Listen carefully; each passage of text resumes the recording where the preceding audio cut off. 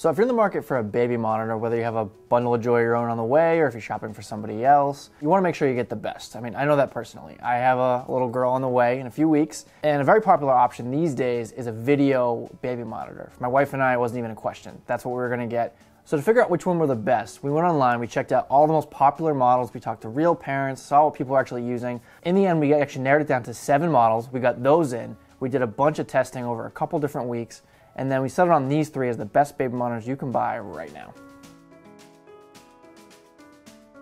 So after all that testing, the best one, in our opinion, is the Samsung BrightVIEW 3043W. You can find it online for about $230, although sometimes it drops to around $200. And the reason why we think it's worth it is it's got the best quality screen and the best quality camera. Now, like most of the baby monitors, it streams video from the camera wirelessly straight to this parent unit here.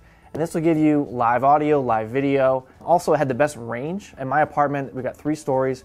Even with the camera on the 3rd floor, I was able to get good, crisp video, no dropping off in the basement, which is unbelievable, better than anything else that we tested. And best of all, you can just tap the power button.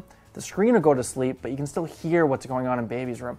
And then if you need to see something real quick, you just tap the button, wakes right back up. If you like what's going on with the Samsung, but you want to save a little bit of money, the DXR8 is our backup, slightly cheaper pick. It runs about $170, so it's still not super affordable, but what you're getting is a really high quality monitor and a high quality camera. Not quite as good as the Samsung, but good enough that you can see what's going on. And it even has some things the Samsung doesn't have, like a temperature sensor. So if your nursery is a little bit drafty or you're worried about getting too hot, that'll let you keep an eye on the temperature as well as sort of just what's going on in the room.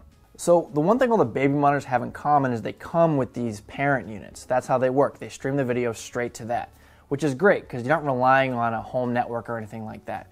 But if you have a strong Wi-Fi network and you're a little more tech savvy, we do recommend the Nest Cam. Now, you'll notice this doesn't have a parent unit. That's because what it does, it streams video over the internet to a smartphone, a tablet, a laptop, and the video is much higher quality than what you get with the baby monitors. So it's good for checking in occasionally. Now, it does have motion and sound alerts, but it doesn't really do live audio streaming. You can run the live feed and see the video, but you really have to leave your phone on to do that. So you have to have your phone on all night long. It's not a great option for that.